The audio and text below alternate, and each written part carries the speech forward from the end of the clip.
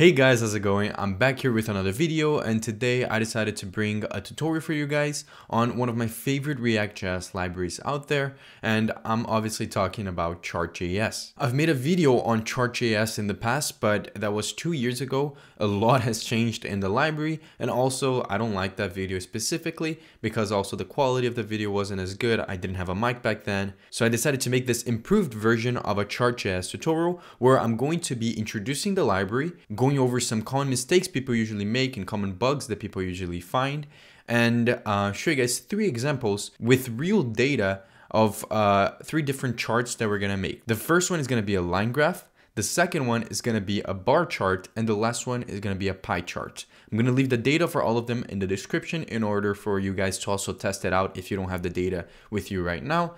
And yeah, that's pretty much it. Before we get into the video, if you guys could leave a like and subscribe, I would massively appreciate it. It will really help support my channel. I never ask you guys for donations or anything like that. All I ask is for something that is free, which is to support me through the likes, because it does help push my videos to more people. A lot of you guys comment amazing things, and that helps me as well. So with that in mind, let's get into the video.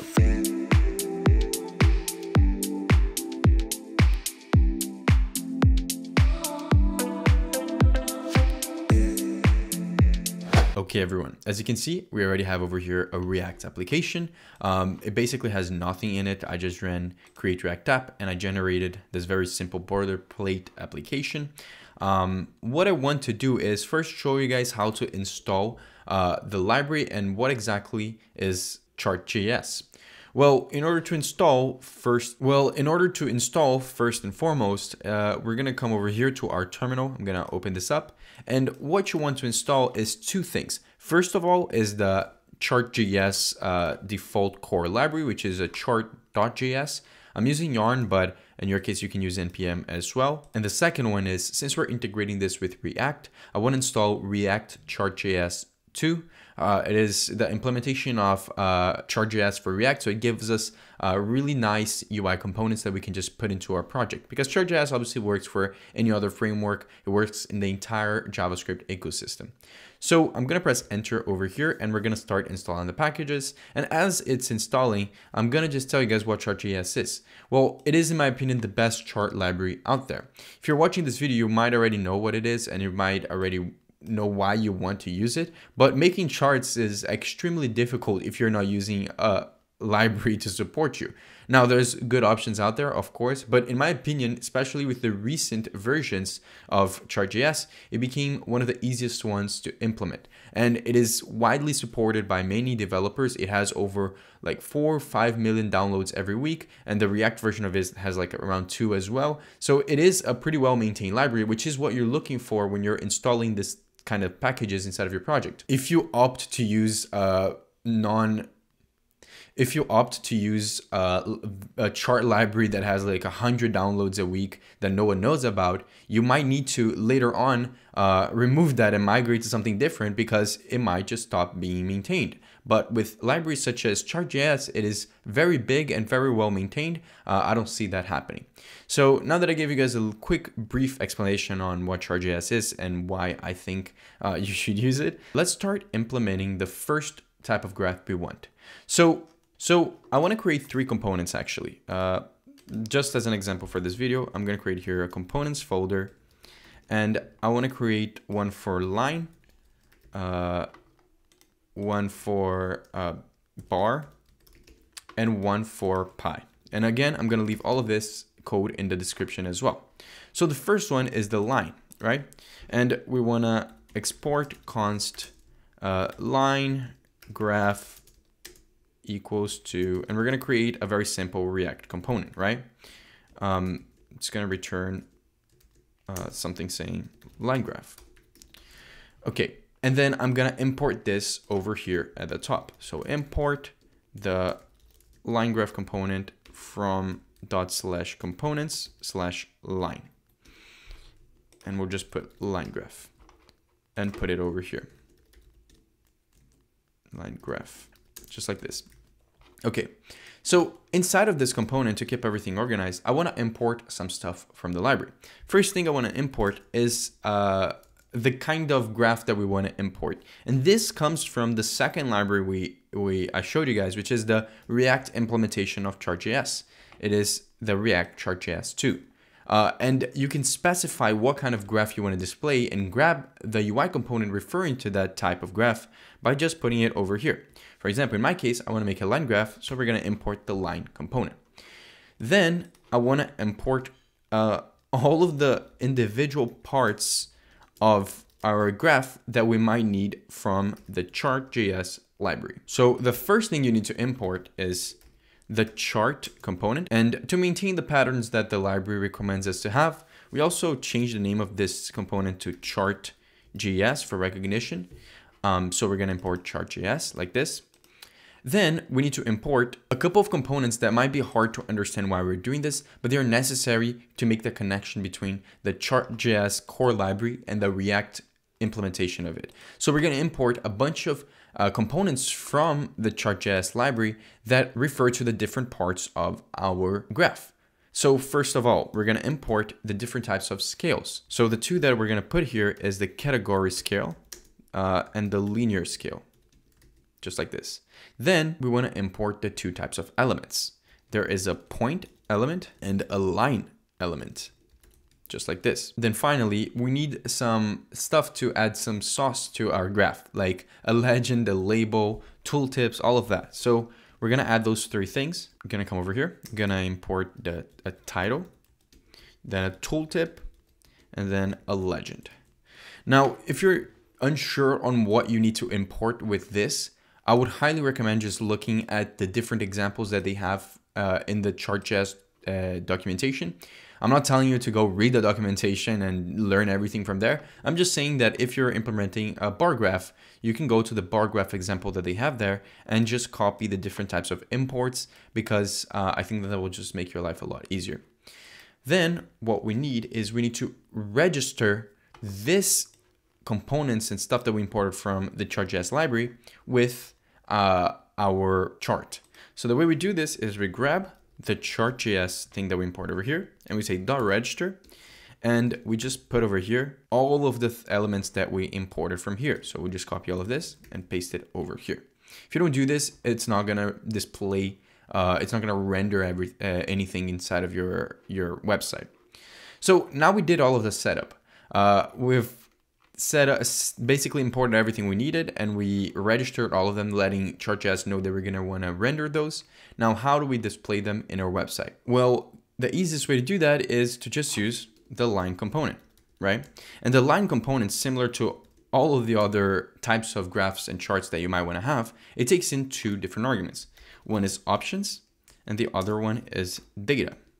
Now, we're going to create two objects over here to represent the two options that we can pass. So the first one is going to be called options, and the second one is going to be called data, just like this.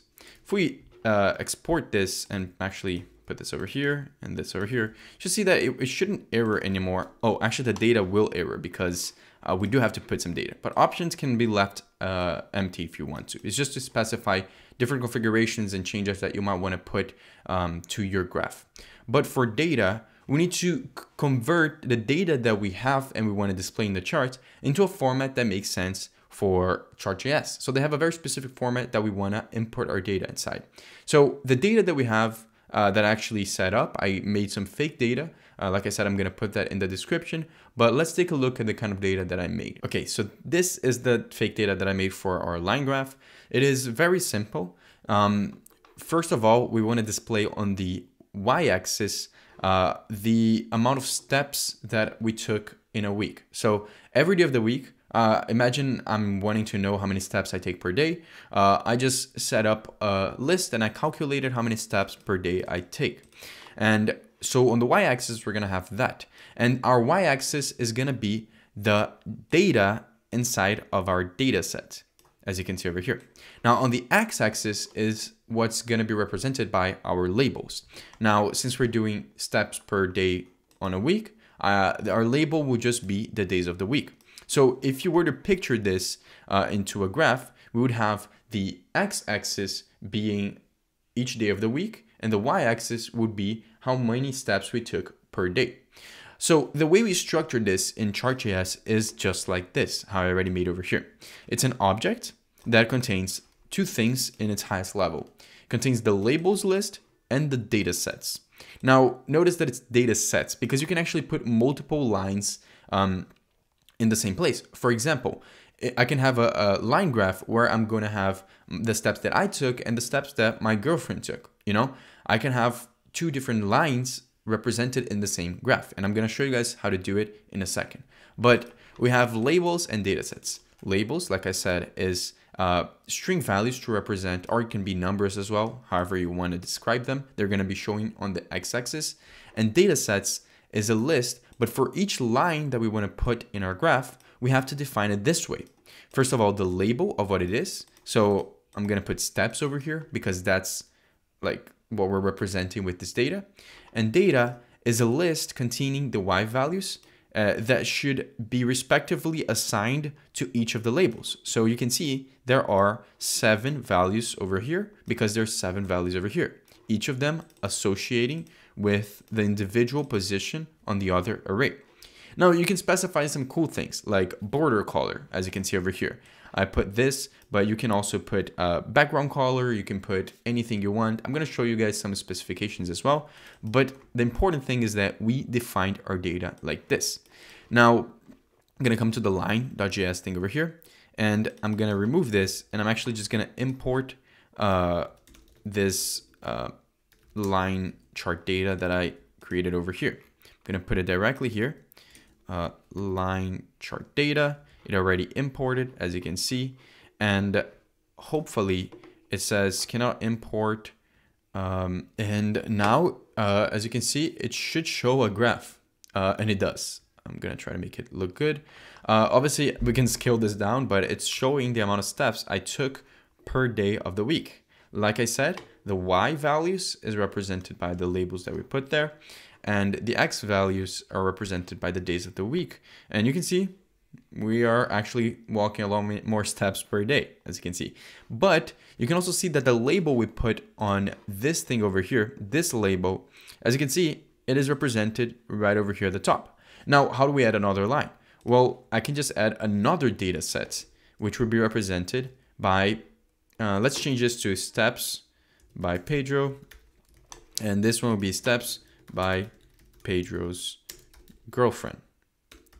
And I'll change this. I'll make her walk, start the same, but then go like 5, 8, and then like 20. No, I'll put like 1,200, 11,000, and then I don't know, 15,000. And we'll save this, and you should see that now we have 2 graphs, both of them having a different label. Now we want to maybe change the color, right? So how do I put the color for this? I can use RGB values like we're doing over here. I can use hexadecimal. I'll actually just put red because I feel like it's easier than to get the RGB value. But as you can see, we did separate the 2 lines and they're looking pretty nice. So for now, let's just keep it like this. I'll do the other types of graphs, and then we can come back and talk a little bit more about customization, like making the colors look better, all of that. But yeah, let's go into the bar chart. Okay, as you can see over here, I removed the line graph from being displayed and I imported the bar chart component that we created. Right now, it's obviously not showing anything, but we can use a lot of what we did with the line component to do the same with the bar component. So I'm gonna import literally all of this, and we're just gonna change them because that's what's good with ChartJS. Everything is very straightforward and similar, so you don't have to spend like a lot of time just like making everything different depending on what kind of graph you want to make. So we're gonna change this to bar, just like this. Is it bar? Yeah, it is bar. And we'll pretty much keep all of this the same. The only thing we'll change is we don't need the line element anymore. We need the bar element, just like this. And we don't need the point element as well. We're not using this, so let's just put it over here and remove the line element. So this is pretty much it for registering the things we need for a bar chart. Using the bar component is just the same as using the line one. We just need the options and the data. So I'm gonna say options and data, just like this, then close this. Options will be the exact same, at least for now. Just keep it empty because we don't have any customizations to do. Then data, we're gonna import it from our fake data file. Okay, so for our bar graph, the data looks a little bit more interesting in my opinion, because it's just a different way to represent it. So the example we have over here is we're gonna have a couple of charts, a couple of bars, and the different labels we wanna represent is the different expenses that we have in our life, right? So we have rent, groceries, utilities, entertainment, transportation, all of those. And you just put them as the labels. Like I said, they're gonna be the X axis of your graph. So we're gonna have a bar for each of those labels, representing the amount of money we spend in a month, probably in that specific category. So it is good for this kind of data. We just put the values like this, and then for the data sets, again, we just put a label similar to the line one, and we just put the data with an array where each value is the y-axis corresponding to the same position in the labels array. So we could actually use this data as a line graph as well, right? We can do the same thing, but I'm going to use this obviously as a bar graph, and there's specific things that I did over here. For example, I decided to put the background color, as you can see, and you can set it up. I actually had an array before because I was gonna put multiple background colors. I was gonna put a different color for each individual bar, and I'm gonna show you guys how to do that. But for now, let's just keep it with one. And you can also specify the width of the border that you wanna put in each specific bar. Now, how does it look? Well, I'm gonna copy this, paste it over here, and just import this from this and save it. It's saying that it was not found. Are you sure it wasn't found? Oh, I'm not exporting it. I'm sorry. So I'm going to export this, save it. And as you can see, we have a beautifully made bar graph. Now, like I said, right now, they all have this weird design because that's the color I chose.